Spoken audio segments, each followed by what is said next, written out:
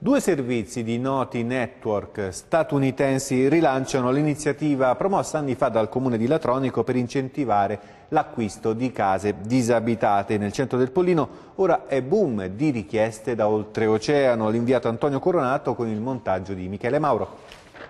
Sono americano, vorrei vivere lì. Se la comprassi, quali sarebbero le procedure? Lavorerei da casa tramite internet, fatemi sapere.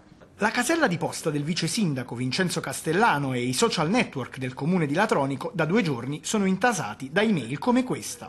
Al momento oltre 50 mail che richiedono informazioni da Stati Uniti, Cile, Canada, insomma un po' da tutto il mondo. Sono interessate principalmente ai processi per l'acquisto e informazioni sullo stato delle abitazioni. È l'effetto di 2 servizi pubblicati sui canali social dei noti network CNN e Fox che hanno raccontato l'iniziativa promossa dall'amministrazione comunale attraverso il portale La Tua Casa a Latronico. Il comune da questa sorta di intervento di agenzia immobiliare non guadagna nulla, però garantisce che le abitazioni che sono sul sito sono effettivamente certificate, garantite e che ciò che c'è scritto è la verità. Il progetto risale al 2013 ma è stato intercettato solo adesso dai giornalisti americani e l'impatto è stato formidabile. Sono migliaia le visualizzazioni sul sito che contiene proposte d'acquisto di una 70ina di immobili, per lo più nel centro storico. Creata in origine come opportunità per la cittadinanza, l'iniziativa è diventata una vetrina, rafforza gli incentivi per i nuovi residenti che non pagheranno tasse comunali per 5 anni, 10 in caso di acquisto di un immobile da ristrutturare,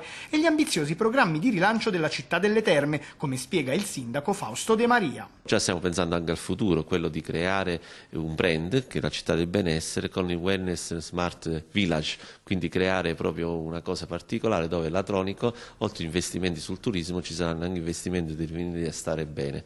Oltre alla convenienza, per attirare nuovi concittadini, a Latronico puntano anche sull'accoglienza. Sembra a braccia aperte, questo è ancora di più. Un paese già che accoglie bene tutti, figuriamoci se aiutano anche l'economia.